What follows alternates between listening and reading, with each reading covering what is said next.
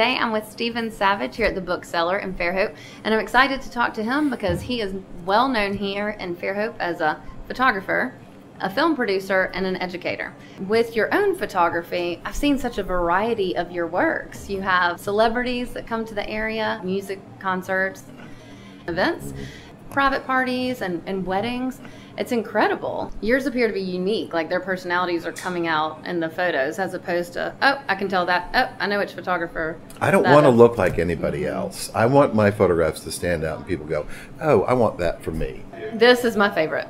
She looks authentically happy. Yeah, that's an awfully sweet photograph. I love senior portraits because they bring so much creativity, high school seniors, and they're just so much fun. Anytime you make a portrait, it's a collaboration. It's a collaboration between the person being photographed and the photographer. Right. You bring it to me, I bring it to you, we make something special. Some of your wedding photos are just so unique from what I've seen historically that people frame in their homes. What usually is kind of your approach to those?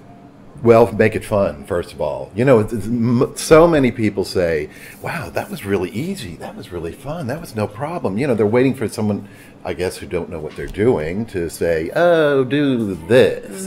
You know, and it's dumb. Don't do that. Let's have fun. Let's do something fun. Well, the one of Amy and Stephen on the bay is probably my favorite. And it really just happened. We were out on the pier. Most of the people were on the shore waiting for us to come in. And I just told them on the way, just stop. And so they just turned around, boom. It looks like you spent an hour posing everyone. It looks very posed. But it was perfect. Yeah.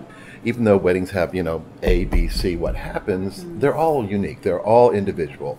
And if you can bring out the individual personalities, I think you find something wonderful. All right, so in addition to photography, you do film productions. So I went to the Film Fest this year, loved Cannon Girl, was able to see the interview. Also here at the Bookseller. How long have you been doing that? Yeah, I actually started making films when I was in college, so a long time ago. And then I didn't do it for a long time, but I've been doing it again now for about 10 years. And most of the films I do are documentary type things or PSAs for nonprofits or businesses that need a short film. But to make films that are, you know, film festival worthy is a passion also and great fun. Cannon Girl was, I think, very good. Great. The producer, by the way, is a woman named Pandora Heathcote. Film I made before that was called The Ruby Glasses. I say I'm working with really talented people, by the way. And mostly local people that work together. Oh, yeah. Well, Cannon Girl was incredibly entertaining. How was it accepted? Well, it won the Audience Choice Award for Best Short Film. That was really gratifying.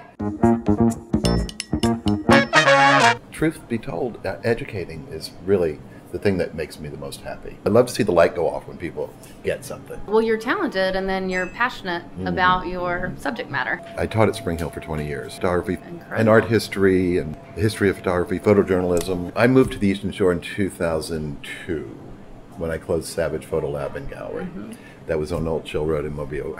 What kind of classes are you teaching now at Eastern Shore Art Center? I teach photography there. I do an intro class. I do it 4 times a year. I'm also teaching across the street at the Bone and Barrel, teaching an advanced photo class. I started the Eastern Shore Camera Club 11 years ago with a woman named Kim Matthews. And our motto is we want to educate and we want to entertain. And that's sort of my lifestyle. I want to entertain you and I want to educate. I see you have a lot of events around town. I work on a lot of events. I help produce a lot of events. But I tell you, there's a few events that are particularly fun. I think Polo at the Point, pretty wonderful. Maybe my favorite event is the steak cook-off that the Rotary Club puts on. It's an outdoor party. It's a very great Fairhope gathering. And then there's music and food. And it's fun. I love when they close the streets and everyone, like a block party. Exactly. Another event that I love is the White Linen Nights at the Eastern Shore Art Center. It is a marvelously fun event.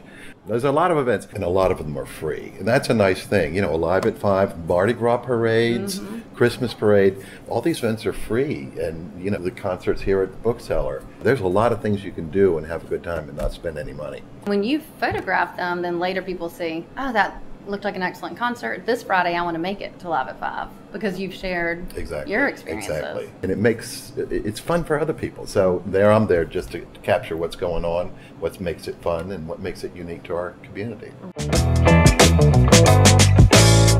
So what kind of things have you seen change and improve or develop in Fairhope over the years? I started coming here in '86, I think it was. It was a little funkier when I started coming here, and most of the people I met were a little funkier.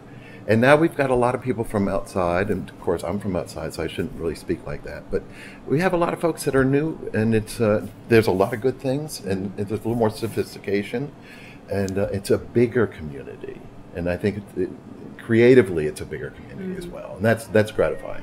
I agree. I mean, with the arts, with photography, with music, it's a very artistic community, and so that's one of the reasons we wanted to reach out to you, because you've got a good finger on the pulse. Well, you know, people say I know everybody, and I don't know everybody, but I know most of the people who are doing things.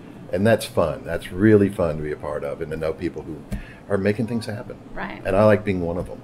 Well, thank you so much for your time. Next time you're at an event here in the Fairhope area or Eastern Shore, look for Stephen Savage, because he will likely be there. Bye.